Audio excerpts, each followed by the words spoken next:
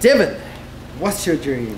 So I have a couple specific dreams. My first dream is to become a tour photographer and videographer for a well-known international artist. It's always been a dream of mine. My second dream is to become a director of photography on a Christopher Nolan film. He's my favorite director of all time, and that would just be so amazing. My third dream is just to pursue creative passions, storytelling, anything along those lines, and I think I'll just be happy in life. And yeah, just overall, just be happy. I think that's what I just want to be in life, and just have, happiness.